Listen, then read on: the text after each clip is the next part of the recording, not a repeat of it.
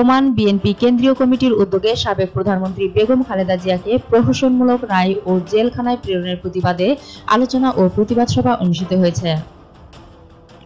Oman প্রতিনিধি মোহাম্মদ শওকত জানান, Oman BNP কেন্দ্রীয় কমিটির সভাপতি সেলিমউদ্দিন পারভেজের সভাপতিত্বে ও আল হিল শাখার সাংগঠনিক সম্পাদক আব্দুর রহিমের সঞ্চালনায় অনুষ্ঠানে বক্তব্য রাখেন ওমান কেন্দ্রীয় কমিটির সেক্রেটারি মোহাম্মদ নজরুল ইসলাম, যুগ্ম সাধারণ সম্পাদক জাহিদুল ইসলাম রাজীব, মাসুদ রানা, মনিরুল হাসান, সানাউল্লাহ, জয়নাল আবেদিন হাজারি, আলাউদ্দিন, সোহেল রানা, মোহাম্মদ ইউসুফ সহ ওমানের বিভিন্ন অঞ্চল থেকে আগত নেতৃবৃন্দরা।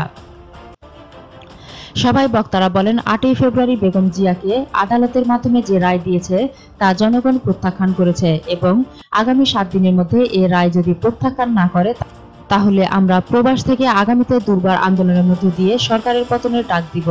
সম্পাদক জনাব মাসুদ রানা সাহেব অনেক কিছু করতে পারেন, কঠোরভাবে আপনারা এই শেখ হাসিনার বিরুদ্ধে আন্দোলন করতে হবে। আমরা কারাগারের দেওয়াল ভেঙে হলে আমাদের নেত্রীকে বের করে আনবো।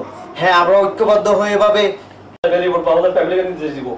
ইনশাআল্লাহ হাসিনার পতন প্রতিশোধ নিকটে আপনারা গণতন্ত্রকে মুক্ত করতে হবে। বাংলাদেশের জনগণের মতন কিছু নাই, যার কারণে মনের ভিতরে কোনো আনন্দ বলতে কিছু নাই।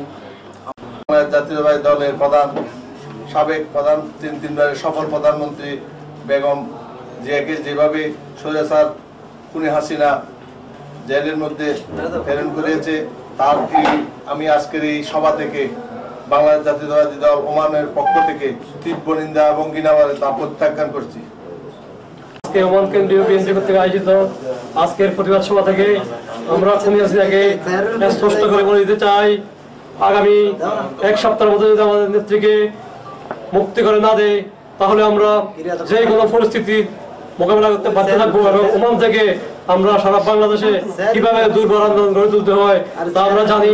আমরা প্রস্তুতি নিতেছি, ইনশাআল্লাহ আমাদের নেত্রীকে আমরা মুক্ত করে আনবই এবং খুনি হাসিনাকে এবং গণতন্ত্র পুনরুদ্ধার করে খুনি হাসিনাকে বাংলাদেশ থেকে বিতাড়িত করবো ইনশাআল্লাহ।